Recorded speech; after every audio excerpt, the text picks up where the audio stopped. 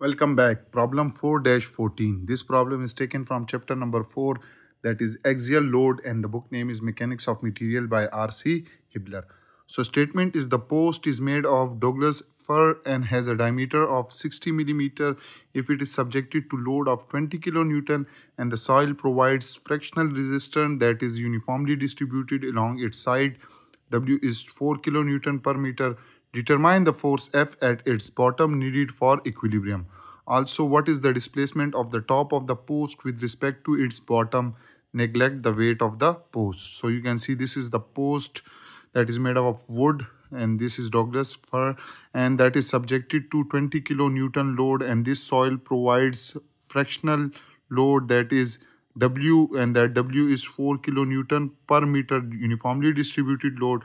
So you have to find this force F for the equilibrium of this post, and then you have to determine the displacement of this point A with respect to B. Due to this load, it will compress, causing this, there will be a deflection. So you have to find this displacement of A with respect to B. So let's start with the solution. So first we will take this whole for entire post as free body diagram in order. For entire post as FBD. FBD means free body diagram. Clear? So we will take this entire post. Let this is the post. Clear? And we have a 20 kilonewton load at the top, and at bottom we need to find this force F. Clear? For equilibrium purpose. And you can see this uniformly distributed load along the side, and when it is converted into point load, so W into 2, so W is given as 4 kilonewton, so 4 into 2 will be 4 multiplied by 2 is 8 kilonewton, and that will act at the middle of this post. So this force will be this one.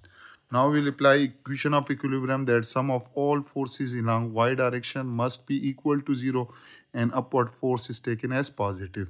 So you can see one force which is this upward, the second force is this force which is upward, and third force, this is 20 kilonewton, that is downward. Their sum must be equal to 0. So minus 20 kilonewton plus 8 kilonewton plus this force is equal to 0. So from here you will get F minus 12 is equal to 0. So F will be equal to 12 kilonewton.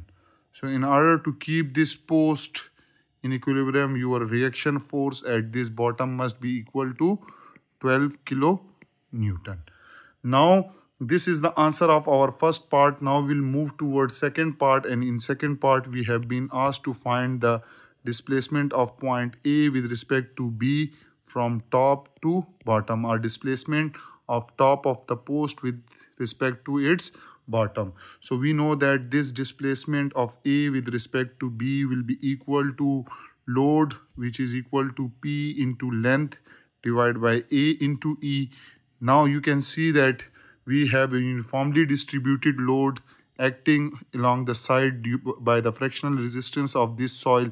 So at every length of this post, this force will change. So this force, this W is a function of this Y.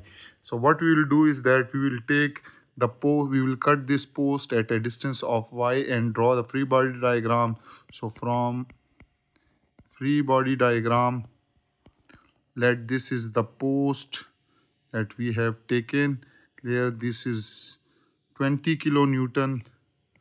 Clear?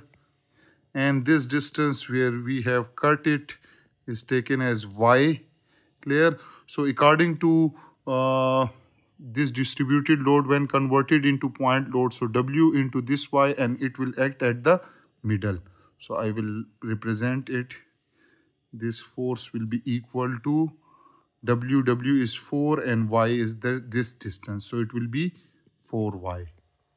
And there, when you cut it, you will be having a reaction force which is Fy. That is a function that change with respect to Y. So we can find this Fy by using equation of equilibrium, and that equation of equilibrium is sum of all forces along Y direction must be equal to 0 and upward force is taken as positive. So you can see 20 is downward, Fy is downward, and 4y is upward. So I will write minus 20 plus 4y minus Fy is equal to 0. So you can say that Fy is equal to 4y minus 20. Now if you put, if y is equal to 0, so we get Fy is equal to minus 20 kilonewton. So you can see that this is correct, because here this will be minus 20, that is downward. So at this surface the force acting is compressive force. Clear? Now what we will do is that we have to find this displacement of point A with respect to B, and that will be equal to, for entire length of 0 to 2 meter. Clear? That can be written as Fy, this force, into small length dy Ay into E. Since diameter of this post is given as 60 millimeters, so diameter is same, so area will be remain throughout. So we will take 1 over A into E, because these are constant. So we will left with 0 to 2 meter, and that is Fy into dy. Okay. Now what we will do is that we will integrate it. So displacement of point A with respect to point B will be equal to 1 over A into E, and Fy is integral of 0 to 2 meter, and this Fy is 4y minus 20 into dy. So you will get displacement of point A with respect to B is 1 over AE, and we will left with the integral of 4y will be equal to 4y square over 2, and its limit will be 0 to 2 minus 20 into y, and its limit will be from 0 to 2. Okay. So if you further simplify, displacement of point A with respect to B will be equal to 1 over A into E, and you will get, if you put y as 2, so 4 into 2 square divided by 2 minus 4 into 0 square divided by 2. Similarly, if you take whole bracket minus 20 into 2, clear, minus 20 into 0. So you will get, this will be equal to 1 over AE, and 2 1 2 2s are 4, 4, and 2 square is 4, 4 2s are 8. So 8 minus this will be 0, minus 40 minus 0. So you will get 8 minus 40 divided by AE. This will be displacement of point A with respect to B. So we will get minus 32 divided by A into E. Now you can see the unit of force is kilonewton. So this displacement of point A with respect to B is minus 32 kilonewton, and divide by this A into E. Okay.